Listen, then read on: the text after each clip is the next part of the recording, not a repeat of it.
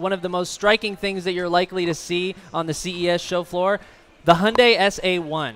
Now, this is an air taxi that Hyundai is developing with Uber. This vehicle seats 5. That thing is huge. It is huge. It's got a cruising altitude of about 1,000 to 2,000 feet and a top speed of about 200 miles per hour. It's got a 60-mile range, which is pretty standard for electric aircraft at this point. And Hyundai is aiming to recharge these beasts in just 5 to 7 minutes. I would love to know how they're going to get that done. Yeah.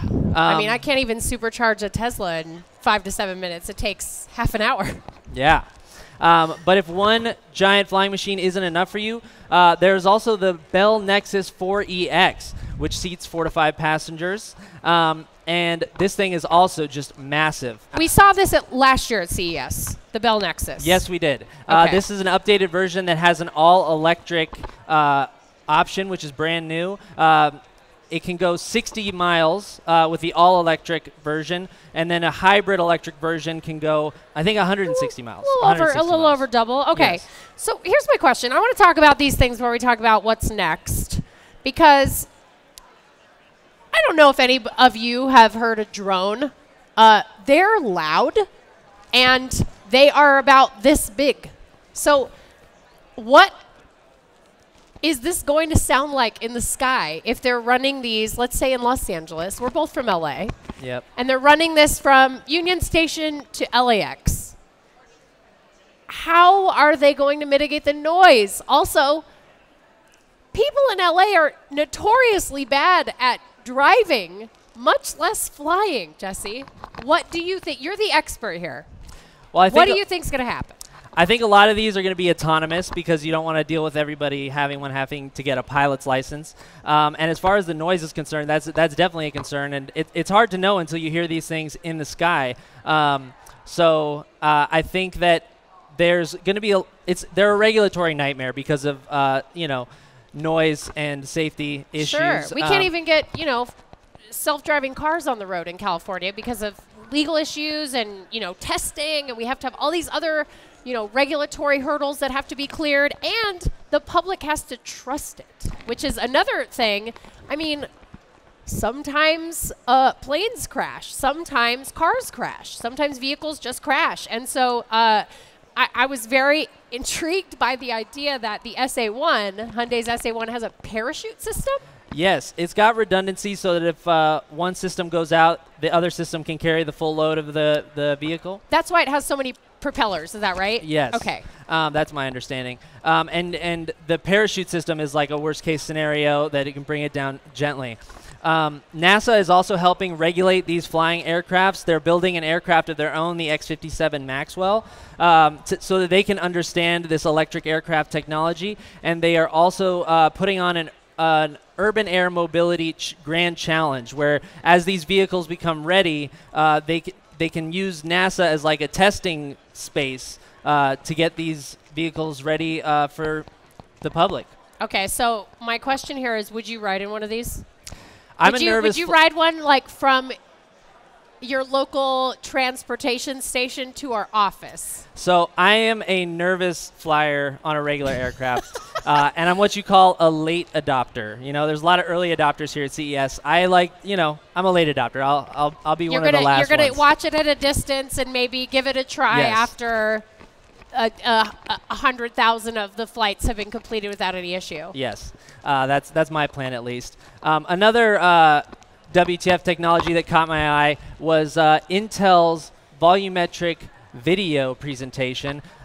This was weird. It was. It wasn't the flashiest presentation at CES, but from a filmmaking perspective, this could really change how we view all sorts of video I think content. we might fight about this. Okay, explain what this is to everybody, and then we're going to talk about the potential and also the possible kind of negative aspects of this. Yes.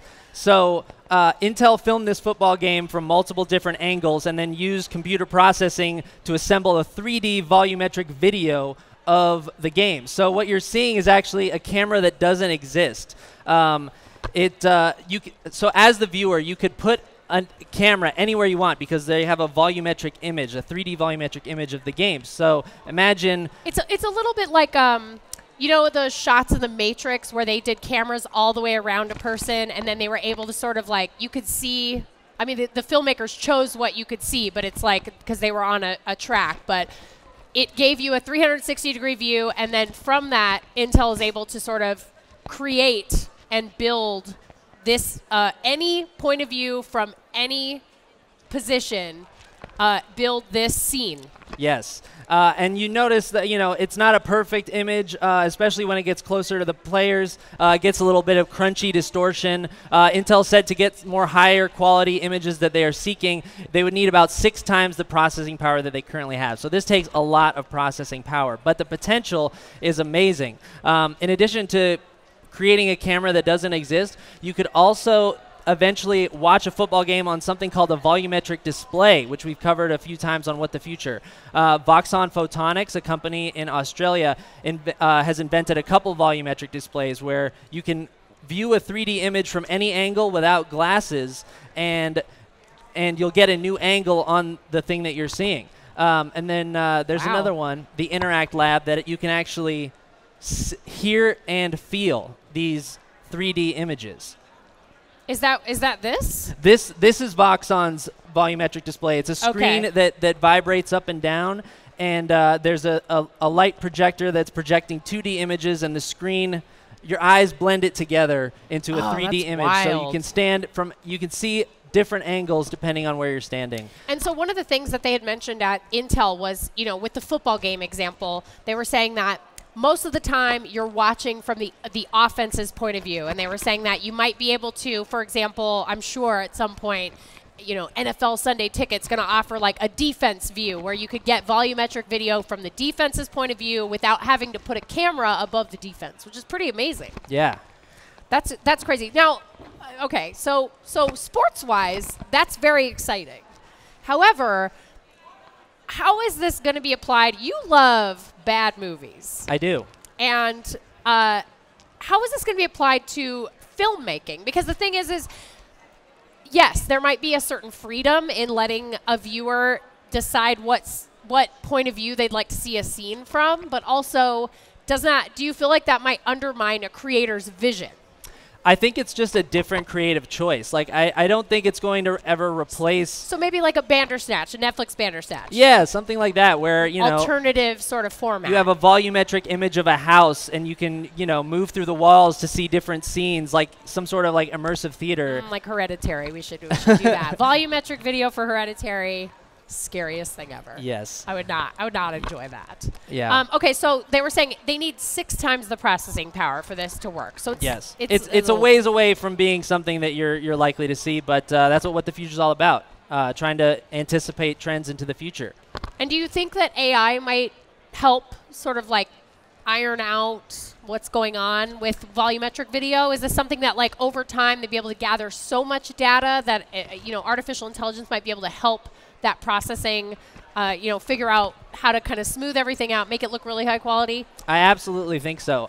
If they had some pre-built grass textures, which they probably do from all the Madden games, the AI could use that to patch in those crunchy areas. Or even just importing, player models. Exactly, yeah. If they had models of the players, then you wouldn't get all that crunchiness when you get the 3D close-up. models of the players, and oh wow, that's wild. It'd be really interesting stuff. Okay, so we have talked about flying drones, passenger drones, in our beautiful city of LA. We're just at LA in the future. Mm-hmm. So we got our passenger drones. We got Interact Lab doing all this cool video happening. We can watch our football games from any angle.